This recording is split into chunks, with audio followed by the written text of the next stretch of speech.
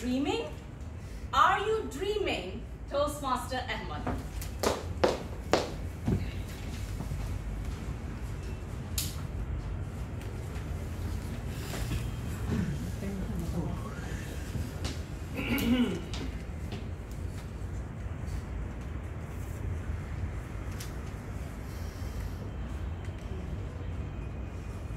I open my eyes and I'm holding onto a letter.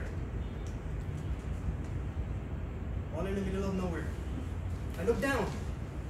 Darkness. I look up. I see a light. And all of a sudden I start climbing the ladder, trying to reach that light. And as I get closer, I start falling down. And then I start climbing again. Every single time I try to reach that light, I start falling down. I start trying over again and again and again. The last time when I finally got close to the light, I slipped. And as I was falling down and reaching the bottom of nowhere, I woke up on the bed. And I realized I was dreaming. Ladies and gentlemen, we all dream.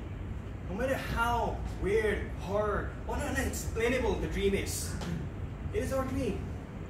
And every dream has some sort of explanation for ourselves. It explains something about ourselves, our psychological mind that we are dreaming. It explains our psychological condition. So why not understand what dream really is? So let's start from the beginning.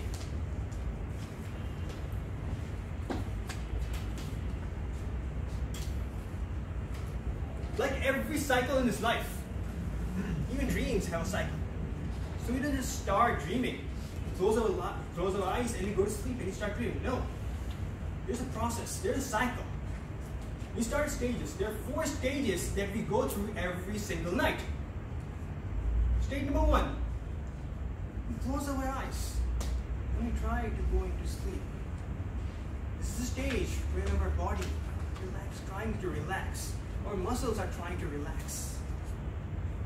Stage number 2, we go into relaxation, complete relaxation.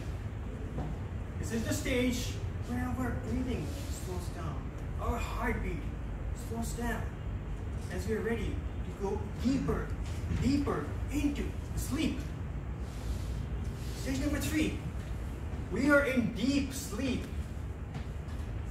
In this stage, we can be woken up, but if we do, we will appear disoriented for a few minutes.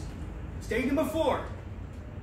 Now this is the stage when we finally start to dream. This is known as active dreaming or REM sleep.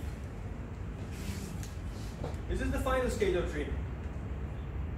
When we start dreaming, we cannot be woken up. We can be woken up, but the process is that we are also awake and fully asleep.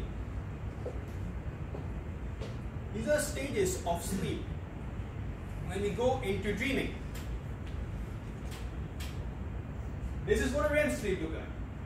When you're sleeping, when you're dreaming, our eyes continuously, rapidly make rapid movements throughout REM sleep. REM sleep repeats itself throughout the nights, throughout our dreams, a couple of times or more, on an average 5 to 6 times during our 8 to 7 hours of sleep.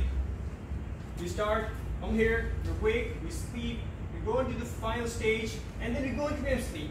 Then the process keeps on repeating itself over and over again. So that was the process of going into sleep. Now comes the dreaming part.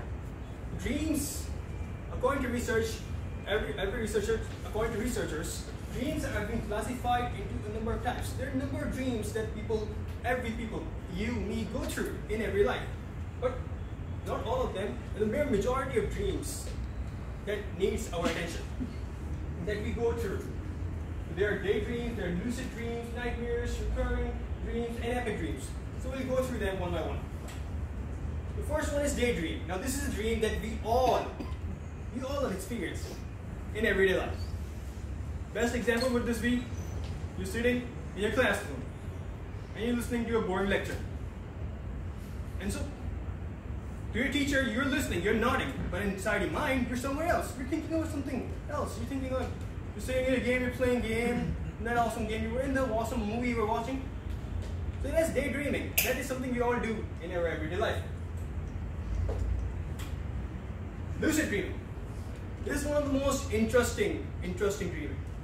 This is the dream in which we are awake, in which we know we're dreaming. We know the difference between imaginary and real.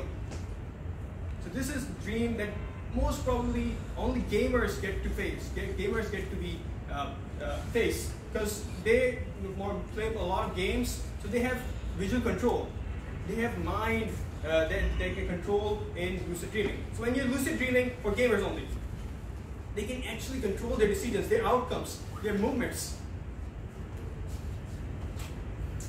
Nightmares. We all face nightmares, but there's also some psychological condition behind it. You don't just face nightmares. Either they are for fear of something or some past experience, a bad experience we had in the past, or whatever condition that is. There's always a reason for having nightmares. It can also be, some researchers say it can also be due to a family history of psychiatric conditions or whatever. Recurring dreams. Recurring dreams are dreams that repeat itself. For example, you keep dreaming about a certain story again and again, but with a little different variation. The same scenario, but different variation.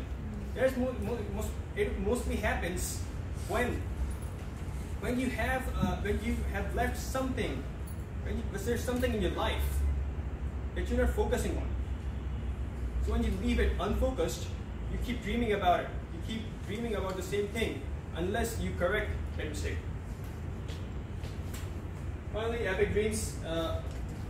This is the dream that you remember for years. A dream that you remember no matter how long you remember it, like just happened just happened yesterday. A dream that is either very horrific or it's either very exciting. That when you get out of this dream, it's like that you have experienced something, learned something about yourself or about the world. It's a life-changing experience. Now, why do we have to know about these dreams? You not necessarily do have to know this, but the importance of knowing this is that if we know about what type of dreams we have, we can know about our psychological condition. We can know what's happening to us. We can know what's affecting us. We can affect what's affecting our health. And so in this way, we can be in better condition, in better health condition. Psychologically, mentally. So dreaming, knowing about dreams is really important. Well, that is all I would like to say. Have a good night's sleep. Overdue.